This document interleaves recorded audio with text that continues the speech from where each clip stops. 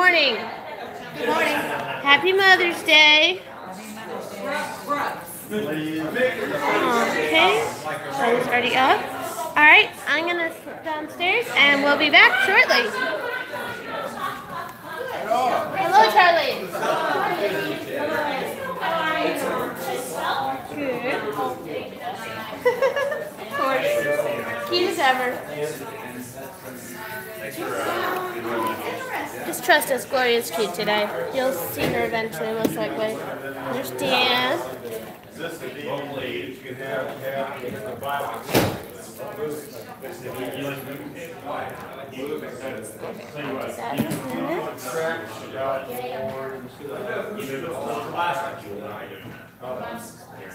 I'll make sure to ask you. Last year they issued 6 books, but So your wife wasn't necessarily one.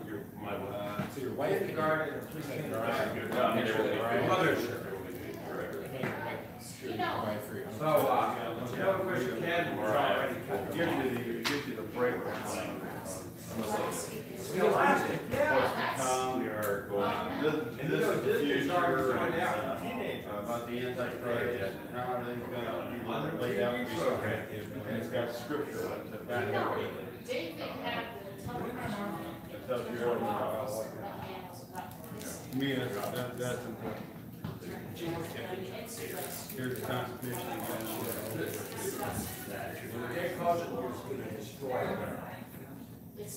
That's real good. Scholastic. Check it out. I'm disappointed in. Disney. I'm watching the baby. For the theme parks. Just this month. There's Mickey Mouse. Yeah. Another day month for June. Yeah.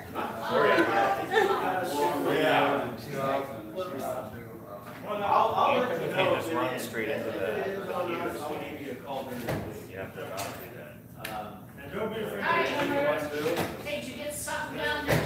No, I can't get anything down there. Because you might get 8 minutes stuff. And I don't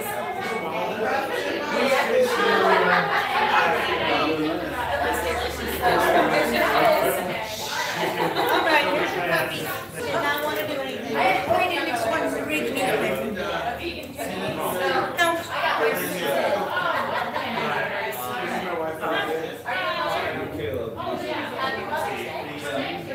got No, not yet. Just for me. Good show. She's working at she couldn't make it today, but now that it's good. So this year over time is, I've been giving you a little bit more money to spend on that. There's a name for that. Yeah, it'll have to. Maybe it's good. Something like that. Oh, that's it. My sister lives out there. I don't want And to I called her go Cactus and she explained to me where they have to months and months. You, North Park. what you Normally, when you get Yeah, we were looking up Cottonwood. Let me say hi to Amber real quick. Hi to you. Happy Mother's Day. Well, I have a face. You were partial because I was I noticed I can tell it's not going. it's also I'm getting my yard surveyed. just long enough to help you do this. All right, I'm here for You can test the water. That's sort of, I don't know if that's sort of faces that.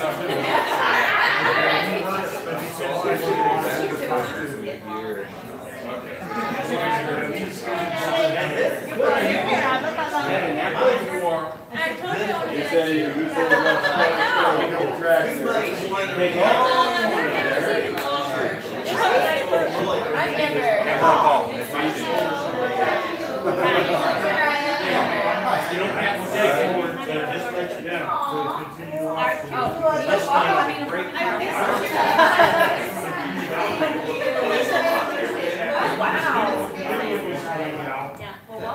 I didn't care of them.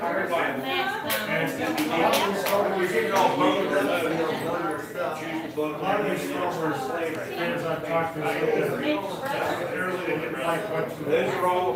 Personally,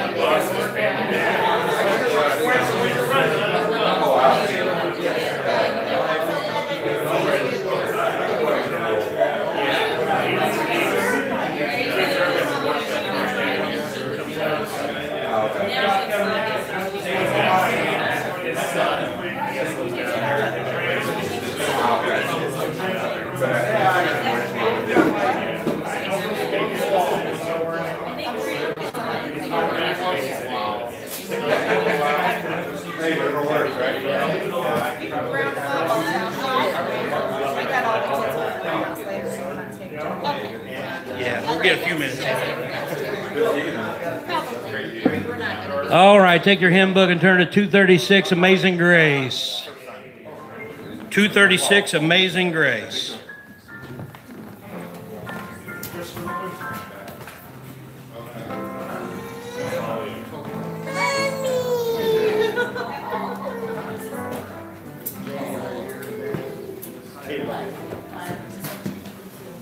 What?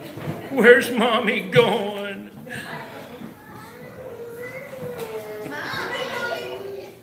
$236. Song not brand new to most of you.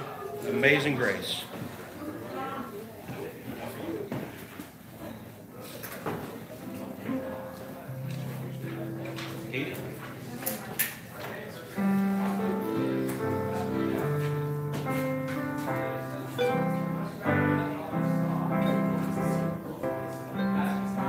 Amazing grace, how sweet the sound, saved a wretch like me. I once was lost, but now am found, was blind, but now I see.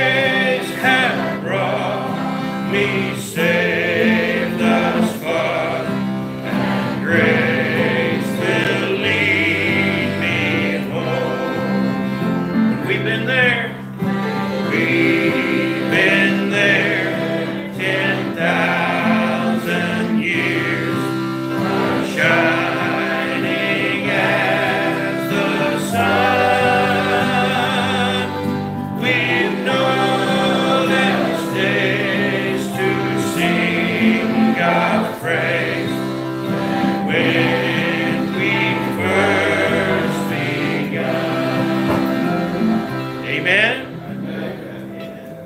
Love that song. A whole lot of people sing it and don't understand what it means.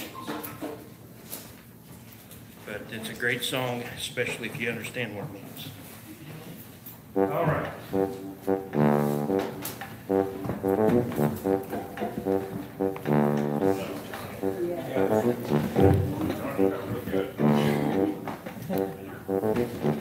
Brother Chris. Good. There, how you doing?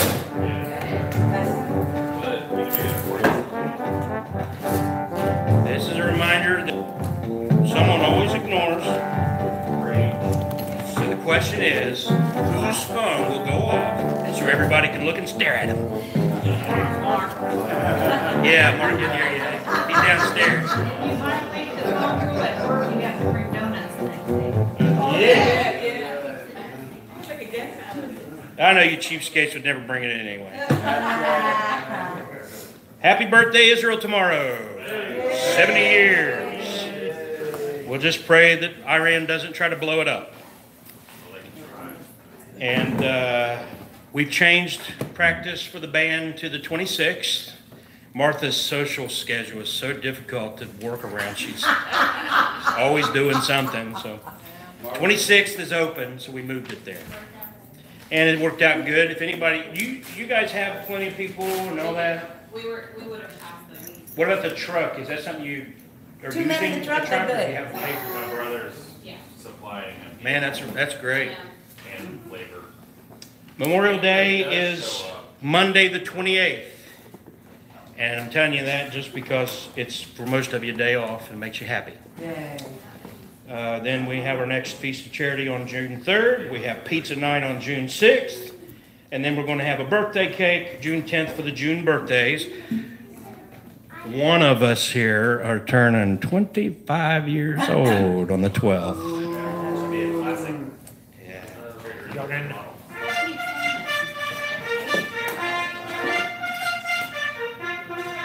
Speaking of the Kentucky Derby, And they're off. Happy Mother's Day. Happy Mother's Day. Happy Mother's Day. We are going to give... Okay, Martha. She's bad as Jenny. Man, we're driving down the road. All I have to do is say the first two words of any song. She should be on that show to name that tune. She'll not only name it, she'll sing the whole thing. Amen. Jenny and Martha. We have a DVD. God of Wonders. It's a great DVD subtitled Exploring the Wonders of Creation, Oh, cool. I think Conscience, and the Glory of God. And make sure every family gets one. That means like one for them and not for everybody. And Cliff back there is going to go home with what, 3 DVDs now? He's got his week booked. But it comes in English, and you can choose other languages if you have friends that are Arabic, Farsi, French, Hindi, Mandarin, Punjabi, or Spanish. Is it described? It is, it's one of those where I don't think it's described, but it's mostly narration. So I don't know, it's been a while since I saw it actually. I'm going to have to watch it with you to see. There's also subtitle languages, a bunch of them, I'm not going to name them all, but like Dutch and Russian and all kinds. So check that out on the front cover there. If you have any friends or family that aren't English first, but maybe that's their second language, maybe something you can invite them over and pop some popcorn and enjoy that. Thank you. So we'll have a couple extra copies and put them over here later. Ooh, Gloria's got a new movie. Ooh. All right, before we have our study, and honey, give me a second. Oh, hey, Tina. This is a song that is very similar to the title, actually, of today's study. This was written by Jenny, and she's going to perform it. After I hand her this, just put it right there.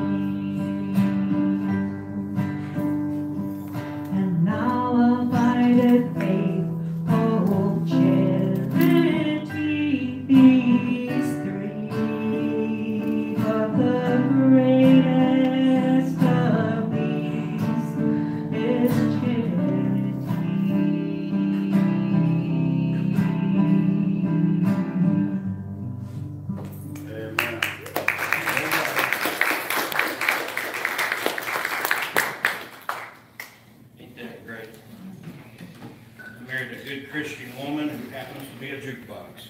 Woohoo! Amen. All right. In Colossians 1, 3-5, if you want to turn there.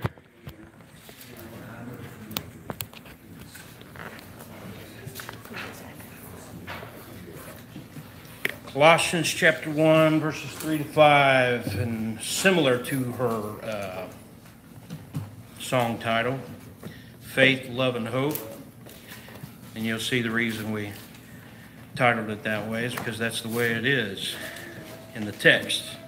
In that order, beginning in verse 3. In our first study, we were introduced to Paul, which is no stranger to most of us, and then Timothy, and we discussed the city of Colossae, and that's where we left off. So beginning verse 3, if you're there, go ahead and read with me verses 3-5. We give thanks to God and the Father of our Lord Jesus Christ, praying always for you, since we heard of your faith in Christ Jesus and of the love which ye have to all the saints, for the hope which is laid up for you in heaven, whereof ye heard before in the word of the truth of the gospel. All right, let's pray. Father, we are so thankful for this time in your word and for Jesus. And as we will see this truth of the gospel and the faith, love, and hope that we have received from you, that it is all of grace, and you alone deserve the glory. And you alone are the reason we understand anything we read in this book.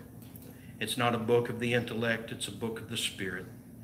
And by your Spirit, we are given understanding. And we ask for that this morning in Jesus' name. Amen. Amen. Amen. All right, there, verse 3 begins. We give thanks. We give thanks. And so we ought to give thanks. Amen? Amen. And by now, we should take note of how Paul demonstrates such thankfulness to the Lord for his goodness. In every letter Paul writes, there's space given to being thankful. And in this generation, you will stick out like a sore thumb if you're thankful, if you're grateful. Look at the kids these days. They are being raised with a sense of entitlement. But that's actually their nature. I can tell you from the very earliest moments that Mariah came into this world nearly 25 years ago, she had a sense of entitlement. It started with, she could hardly talk even, and she was saying, mine.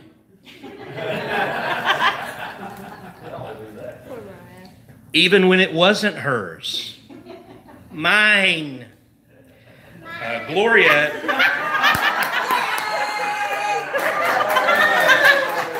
I was just getting ready to say, Gloria is a chip off the old block.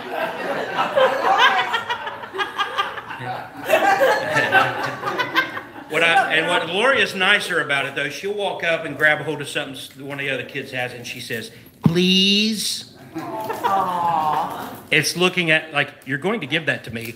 Please. You don't have to teach that.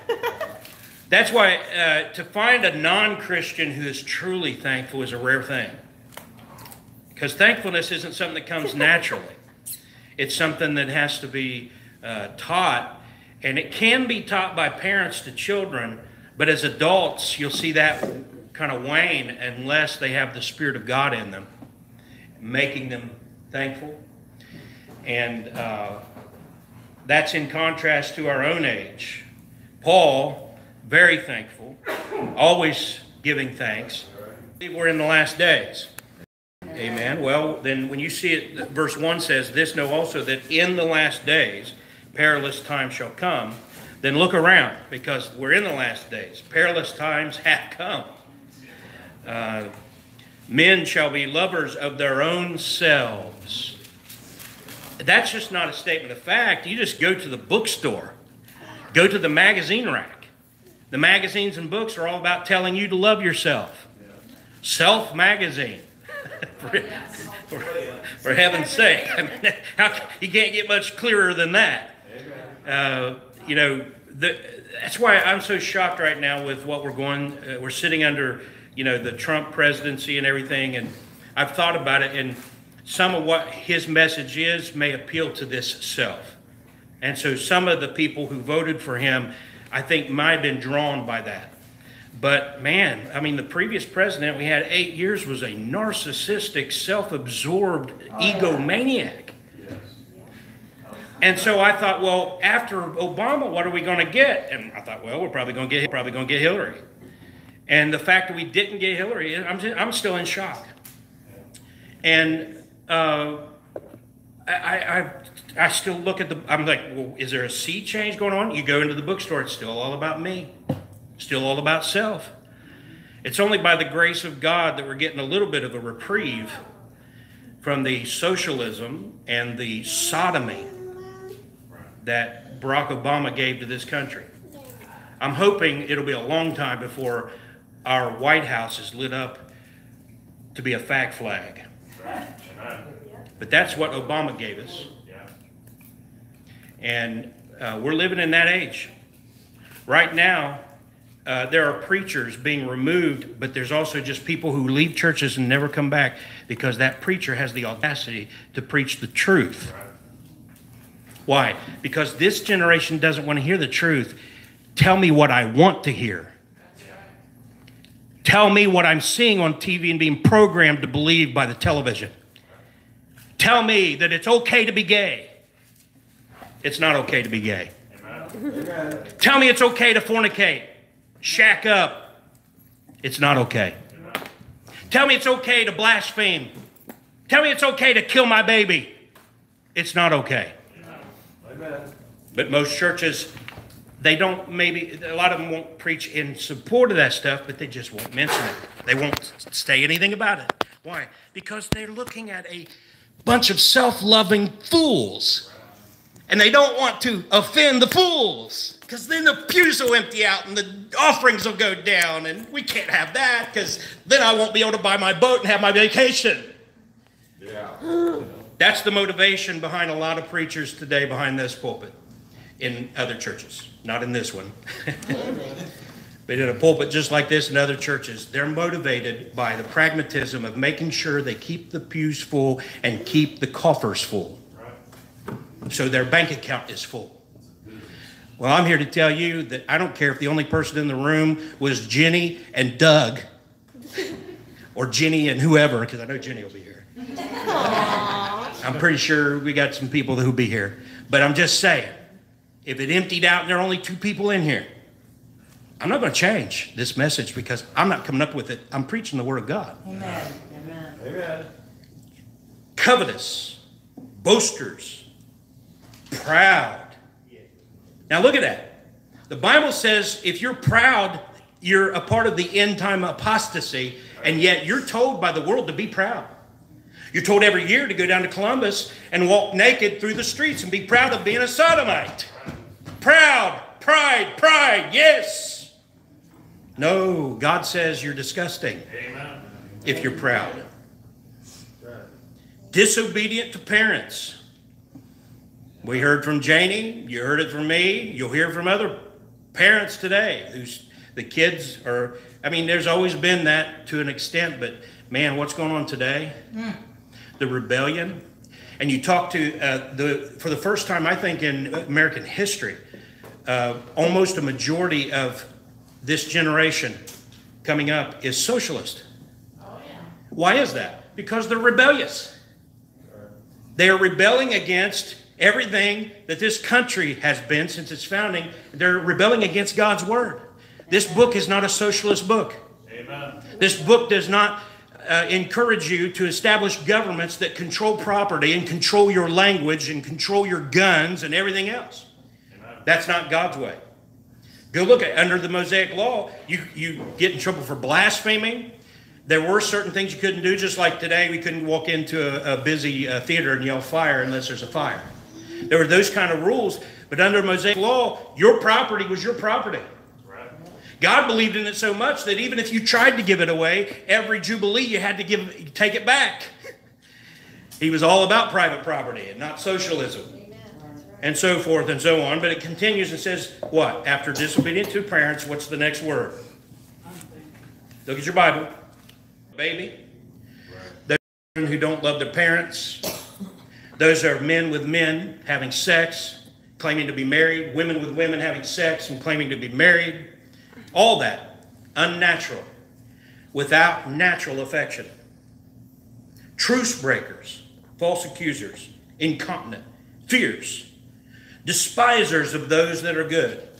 And that's just a fact. If you're a decent person today and you're not a fornicating, blasphemer, etc., people can't stand you. If you won't get drunk, tell the dirty jokes, go along with the filth, you don't get invited to family gatherings a lot of times. Oh, me. Yeah, that's the generation we're in. Traitors. Heady. High-minded. Now look at that last phrase there. Lovers of pleasures more than lovers of God. That's why a lot of people are in this church building this morning. And this isn't reflecting on anyone in particular as far as people who regularly attend here. I mean, there's people who haven't been here in weeks and months because Sunday's their day to do what they want to do. Sunday's their day. They get to sleep in. And then they get to go somewhere and do this and do that, you know. Why? They love pleasures more than they love God. So they can't take out a couple of hours of their Sunday. And a lot of people won't come to this church because they want to go to that church down the road where they can go in at 10 a.m. and be out at 10:40. There's everyone in town. Go look at it. They give you the list. They have one service at 9, another one at 10, another one at 11, one's contemporary, one's traditional or whatever. In and out less than 45 minutes. Catholic church, that's right. And they even have a Saturday night mass for the people who want to sleep in on Sunday. I know the guys who go out to the bars and then go to the mass half-soused and go in and, you know, and then they go out and party some more and then sleep in Sunday morning. Yeah. Look what it says in verse 5 though. Read that with me. Having a form of godliness, but denying the power thereof. From such turn away. Boy, that's a hard pill to swallow right there. That's why we don't, I'm just going to tell you straight up the truth, we don't fellowship with a bunch of churches around here, and I don't hang out with the preachers. Why? Because if I'm hanging around with some guy who doesn't really have any faith in the Word, he likes to golf more than he does anything, he's all about making money in retirement, and he's not about the ministry, what I'm going to do, I'm going to do what the Bible says, I'm going to turn away. And we got churches around here. I get invitations every couple of weeks. These ministerial associations, and I can't remember what they call the local one.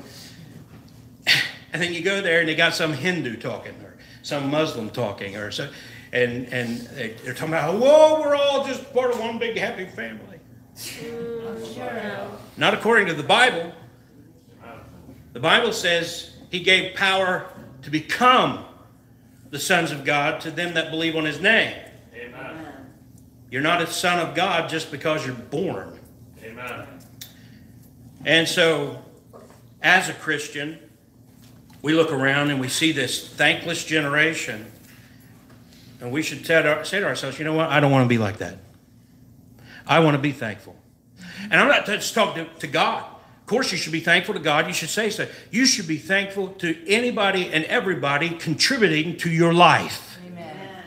You should be thankful for a pastor. And that means if I drop dead tomorrow and you get another pastor, it's not Greg Miller I'm talking about. I'm talking about any pastor that you sit under who has the guts to preach the truth in this damned age that we live in today. You should be thankful for that preacher. Amen. Amen. I'm thankful for every single one of them, all two of them or three of them. Amen. They're hard to find. Yep. Amen. You have some guys that get up here and rail on issues and stuff, but then they're heretical doctrinally, or they're using an NIV or an ESV or something. Says, what? Women in pants. Don't get me started, woman. That's the issue of the day. You want a sign that the Antichrist is near? Look at all the women in here with pants on. That's what you get. Be thankful that I'm not that guy. There you go. You got something to be thankful for. Amen. Thank goodness. Back to verse 3. We give thanks to who? First and foremost, it's to God, and it says this, and the Father of our Lord Jesus Christ. Amen. Folks, to make God the Father and Jesus the same is absurd and heretical. You have to understand, you have a Father in heaven, and then He sent His Son, who is the eternal Son of God. Amen. He's eternally unchanged. He is God manifest in the flesh, Amen. Jesus Christ. And He sent Him to die in your place. Not just to die for you like a gesture. You deserve right now to be in a lake of fire. You know that? Everybody in this room, including little Gloria, the cute little babies. Why? Because we are a cursed race. You're born in sin. And by God's grace, I believe it's clear from Scripture that the little babies, until they reach a point they know right from wrong, if they perish, if they die, and that includes the aborted babies, go to be immediately with the Lord. Amen. All the preemies that die, all the stillborns, all the miscarriages, all those. But once you become conscious of your need, but when you reach that point, the first moment that you do not repent toward God with faith toward the Lord Jesus Christ, you deserve hell. Just think of that. However long you went, I was 19 before I got saved. I believe I knew consciously what was going on by the age of 9 at least. I don't remember before that really having much thought about anything except for mine. But after that, I remember I'd sit in bed at night and kind of think about things and all that. Well, for 10 years then, we'll say, a decade, God graciously and mercifully kept me alive until I got saved. Amen. So God is gracious and merciful a few billion times a day, just by letting unsaved people live another day. Think of that. Programming alert. We will deal more closely with this later in our study of chapter 1. A whole lot more about this, about Jesus, and about the Father. We'll come back to it. So we continue where he says, praying always for you. Why? Because he's thankful. If you don't pray for the people in this church, your church family, that just means you're really not thankful for us. I don't have a list, and I don't go through a list and say, dear Lord, I pray for Mariah and Stephen and Charlie and Lydia and Jenny and Nick and Tracy and Tara and Chris. I don't get that. That's not really praying. But what I do, actually, I envision in my mind sometimes what I'm seeing right now. And as I'm praying, I'll think about everybody that comes to my mind, and if I know of a need, if I know something going on in their life, that's what I pray for. And if I don't, I say the obvious. Lord, I have no idea what they may need. I have no idea what's going on in their life, but you do. And I lift them up to you. And now Charlie. This is going to take a while. Jenny, can you get me some coffee?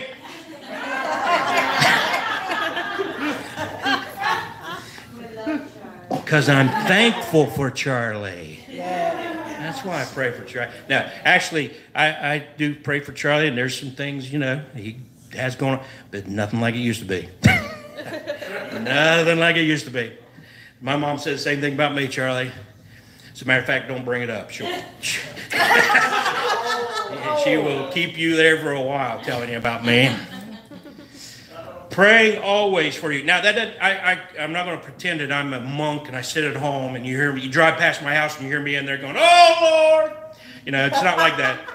But praying always means that, you're just always on my heart and in my mind as my family. And so when I think about you and I pray for you, and now, trust me, my memory's not perfect. There's many times where I'm like, I know there's something I should be praying for. I can't remember what it was. So, Lord, you know. And so then I may see you next time, and I'll say, what was it you were asked for prayer for? Because if I lose my little sheet of paper, I'm in trouble. It's like Paul trying to find his church without Google. Amen?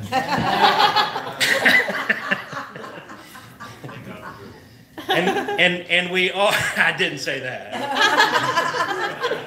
MapQuest.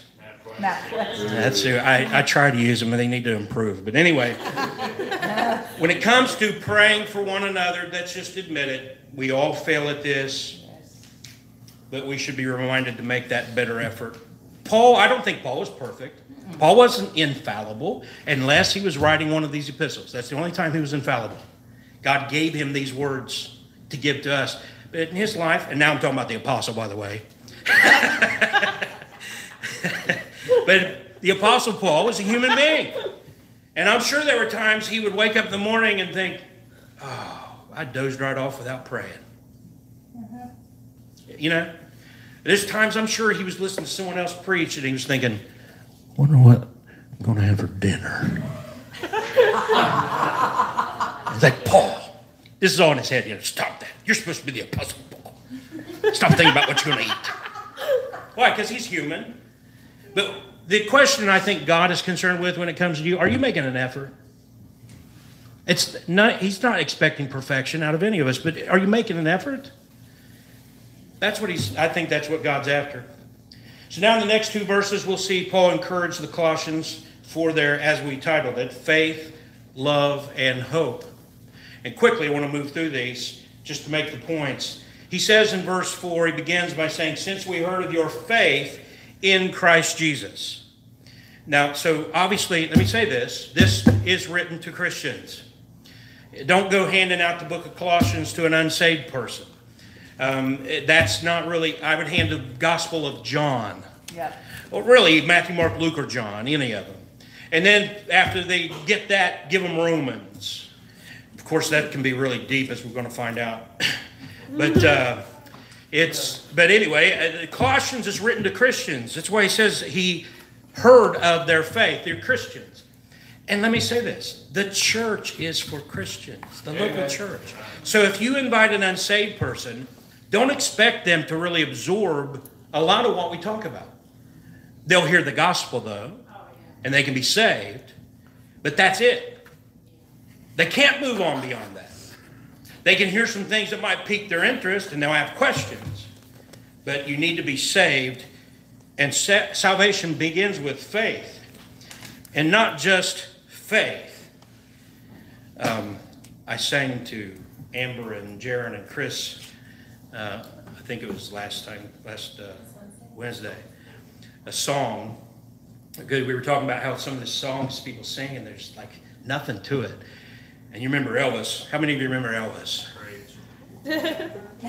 How many of you knew the #1 Elvis impersonator in Las Vegas is Greg Miller? Wow.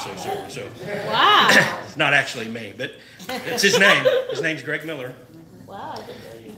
But, just because Elvis sings a song, I mean, people sing it in church if it's a gospel song. Some of the gospel songs he sang a song that, I believe for every drop of rain, a flower grows. Elvis had a better memory than I do. I almost forgot the last word there. And I was telling them, how stupid is that? If every drop of rain produced a flower, we'd suffocate. All right, and that song is just about believing. Not in the gospel, just believing, I mean, you might as well sing, The Sound of Music. The hills are alive with the sound of music. Amen. Praise the Lord. I mean, those songs don't mean anything. And that's what some people just believe. And you say, do you believe in God? Oh, yeah, I believe in God. Then you ask them to explain what that means. There's nothing to it. They just believe in God. Yeah. That's not the faith that we're talking about here. It's also not faith in your faith. That's the word faith thing.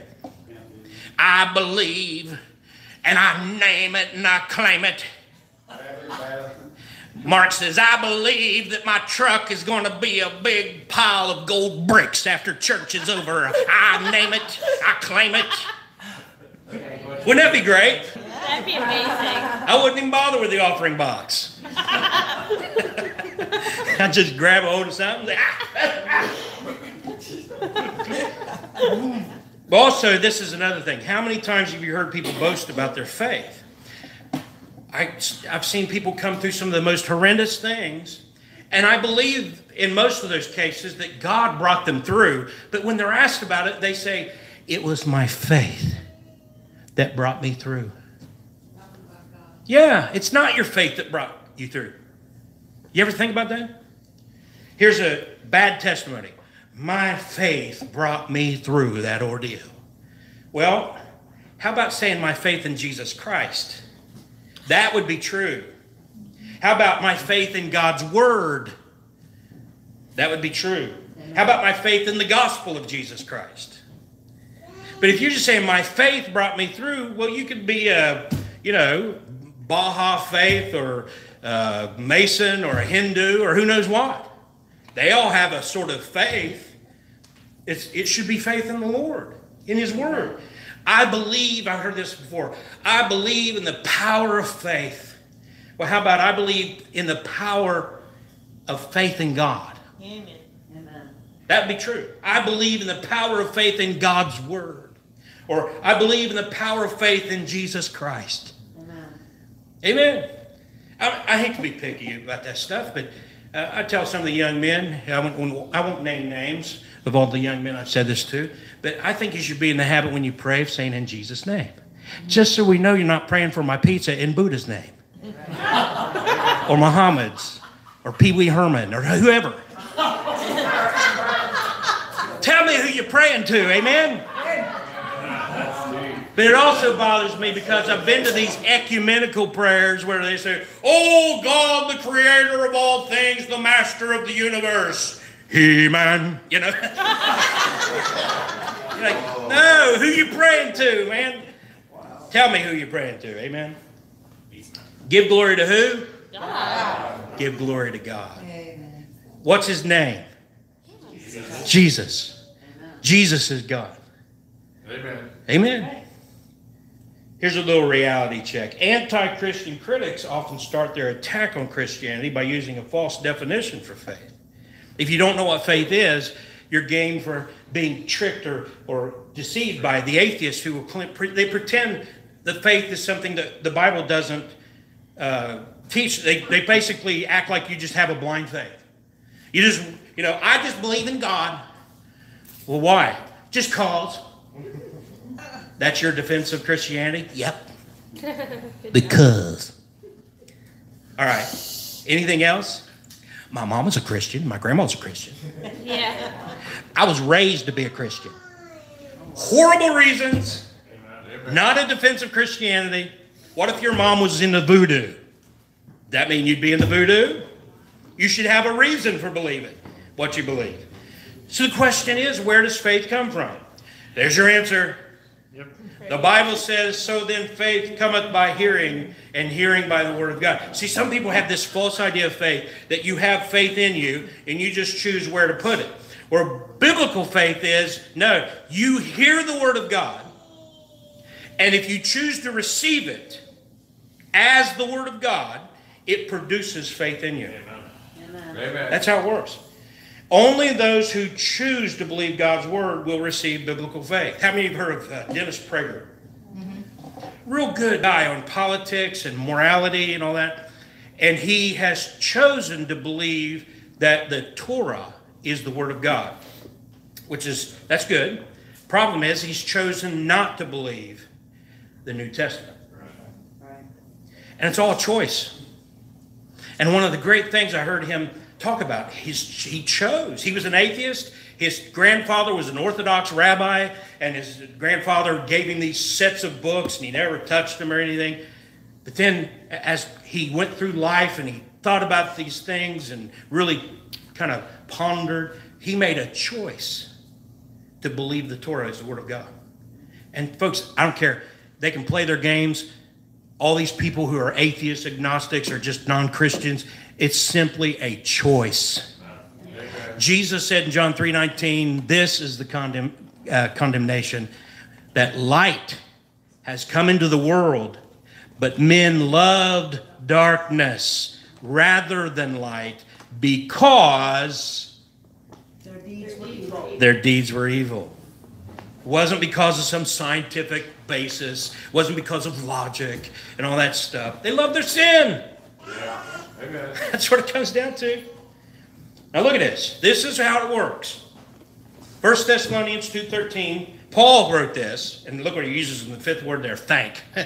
For this cause also thank we God without ceasing, because when ye received the word of God, which ye heard of us, ye received it not as the word of men, but as it is in truth the word of God, which effectually worketh also in you that believe. Amen. That's the word of God, and God says that when you hear this word that I'm preaching this morning, if you will receive it as God's word, it will work in you.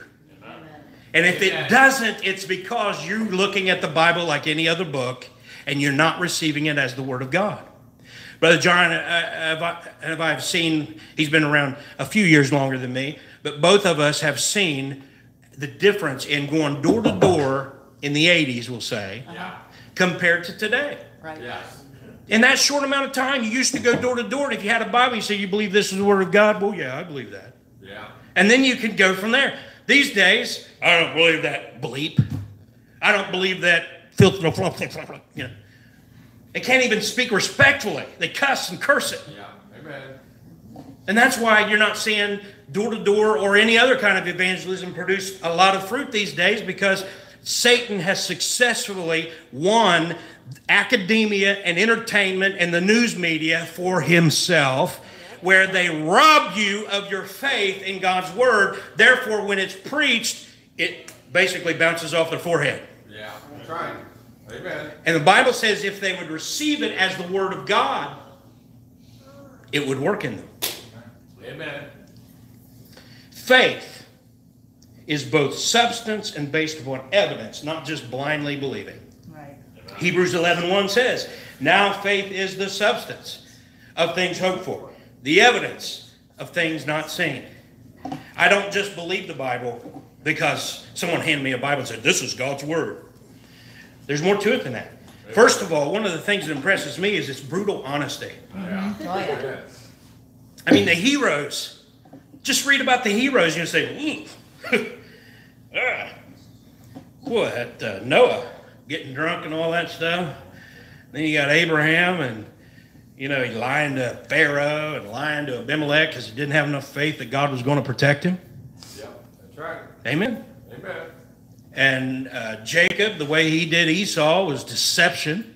Yeah. God had told him he was going to bless him, but he couldn't leave it up to God. So he was the supplanter. King David. Oh, yeah.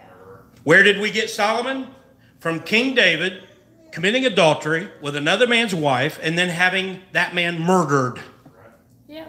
Yeah. And I look at this stuff and I'm thinking, wow, if men had written this, it would be a whole lot different. Yeah. Now, that's not the only reason, but that's one of the reasons. Another is Messianic Bible prophecy. Nearly 300 clear Bible prophecies about Messiah, all fulfilled in the person of Jesus Christ. Beyond statistical probability. It's just an amazing thing. And it's historical accuracy. I keep being told that, oh, the Bible's not historically accurate. Well, what I've learned is that they've had to constantly change that argument. They used to say Nineveh didn't exist. Then they found it. The Hittites didn't exist. They found evidence for them. Empire of ancient history. Tyre, they found in the ocean where God said it would be. Using Google Earth. Yeah. Thank God for Google. Amen. And that's on. And so right now they're still claiming Moses was a myth. And if you go back and read that over and over, God says, "This is that Moses." This is that Moses and Aaron. He gives us genealogy. All this information, it's like God knew that men were going to be so stupid they'd deny Moses' existence. So he's constantly reminding people, this is a real dude. He's a real guy. Really existed. Israel, an end-time prophecy. These fools who deny that Israel is a fulfillment of prophecy are not only just fools for not respecting God's word on that level, but they're actually destroying one of the great arguments in support of God's word. In this book, going back into the 16th and 17th century, on into the 18th, 19th, and early 20th century, Bible believers preached that Israel was going to be revived. The Jews were going to go home. And at that time, I said, that's nutty. That's crazy. And then it happened. Amen. And 70 years ago, tomorrow, by our calendar, Israel became a nation again. Amen. Amazing fulfillment of prophecy, and more to come with Israel. Then it's the effect the Bible has on believers. Anyone who rightly divides the word of truth doesn't go blowing up people and shooting people. Amen. Like they do in other religions. It changes people for the better. Drunks who became good fathers and husbands and sons. Sodomites who have been saved out of that lifestyle. Adulterers who stopped committing adultery on their wives. Liars and cheats and thieves who suddenly stopped being liars, cheats, and thieves. The effect has been amazing. And also its longevity. Considering efforts to extinguish it, and if you haven't read that, we've got a couple of videos we can bring in and show you the history of the efforts, especially of the Pope and the Roman Church, to destroy the Word of God. They not only burned copies of it for a couple hundred years, they would, if they found you with a copy, they would tie it around your neck and burn you with your Bible. And it's still the world's bestseller, etc. I mean, you think about all the things we could talk about. The fact our presidents are sworn in on Bibles. And the fact that the Bible is also the most hated book in the world. What's that about? You know, on and on you could go with all that kind of thing. And then verse 4 continues and he says, and of the love which ye have to all the saints. Now, you ever ask your question, the Bible says we ought to love believers. We ought to love one another. Amen. Amen. But it's a good question. Why? And I just have a couple of photo montages here. And some of the people that we've had in and out, none of them are real new because I have to figure out how to get new pictures since I'm off Facebook.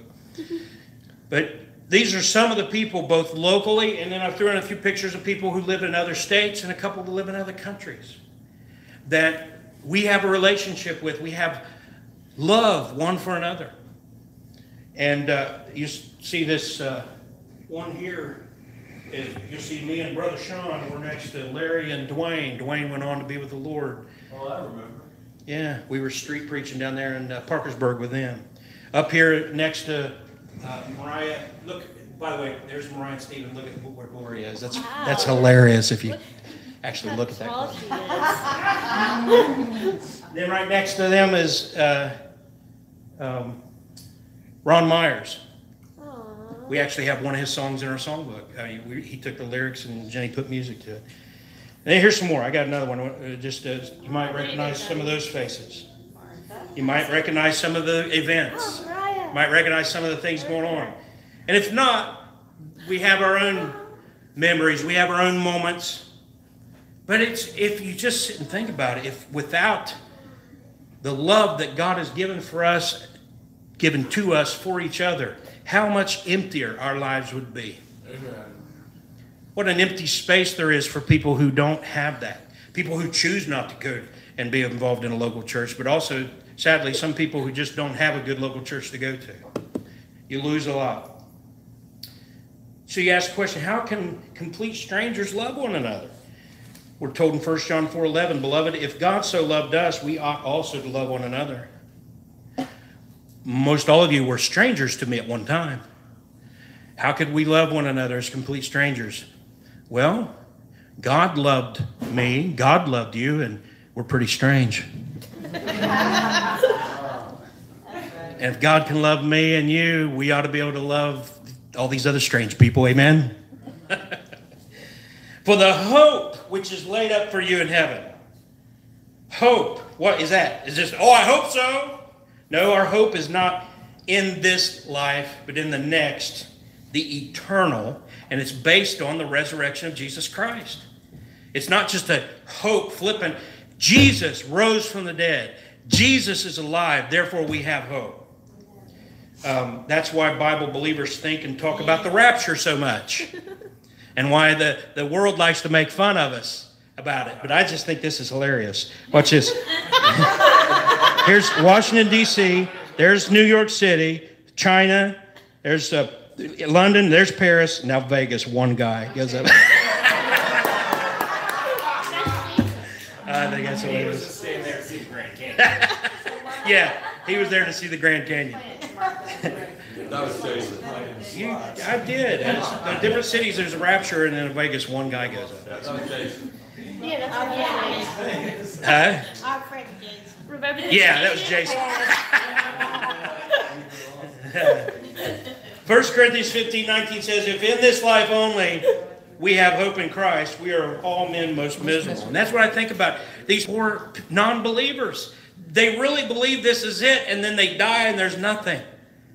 In that frame, in that context, to me, the only people that make sense are the drunks and the drug addicts and the prostitutes and the thieves and the liars.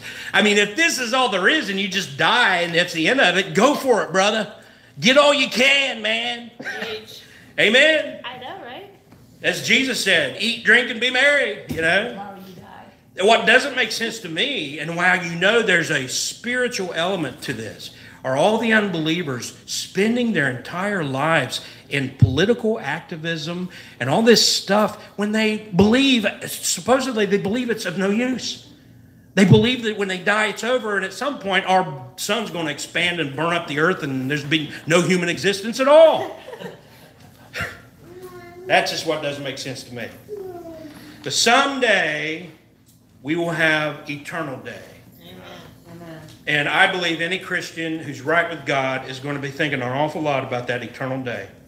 So what produces this faith, love, and hope in us? It says in verse 5, we close. Whereof ye heard before in the word of the truth of the gospel. The gospel produces.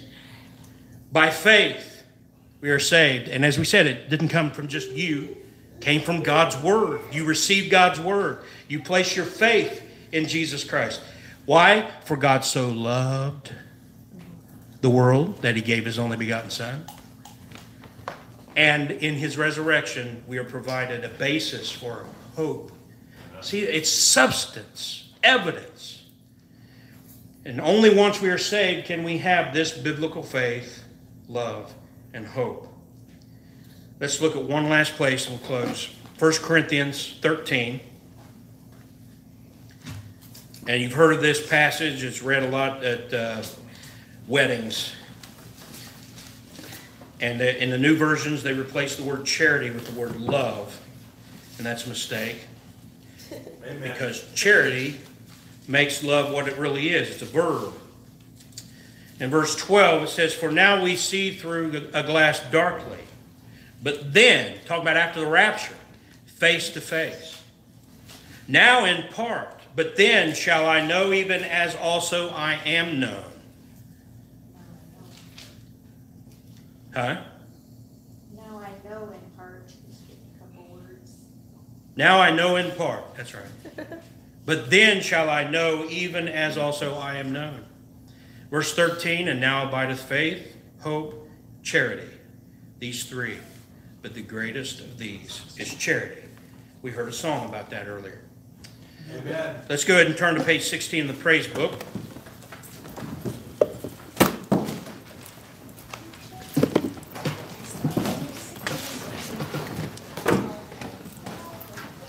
Oh, that men would praise the Lord for his goodness. Words taken from Psalm 107.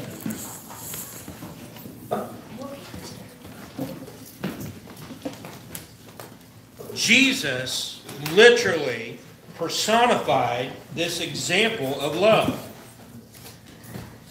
Selfless, giving. We read back in Galatians 2:20, I am crucified with Christ, nevertheless I live. Yet not I, but Christ liveth in me. And the life which I now live in the flesh, I live by the faith of the Son of God, who what? Loved me and gave himself for me. That's why Jesus is the one being praised around here and for all of eternity. Amen? Amen. Go ahead and stand. We'll sing.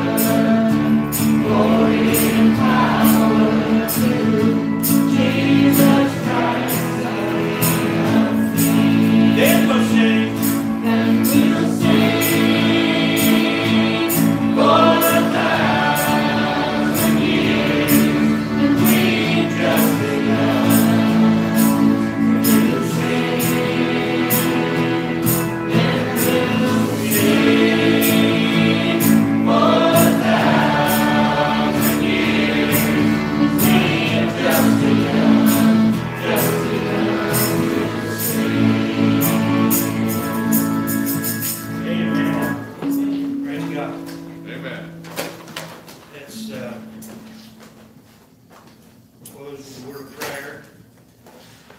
Lord, we thank you for this time with the family of God. We thank you for this song, Amen. straight from your word in the Psalms. And may we be a thankful people, Amen.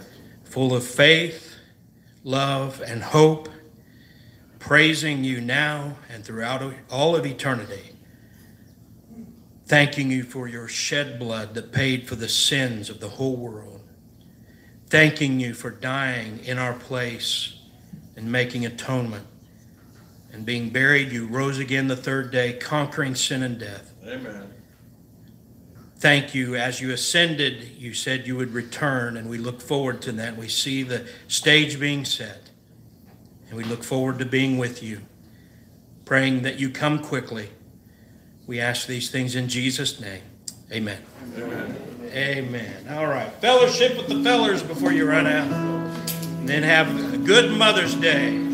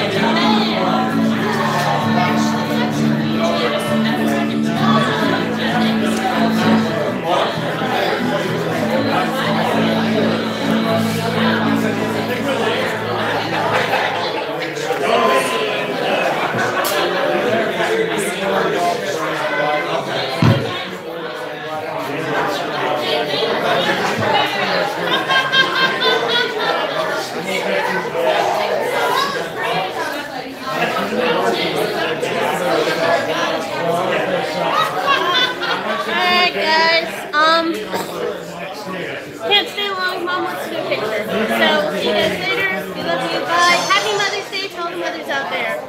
Drink some tea. Bye.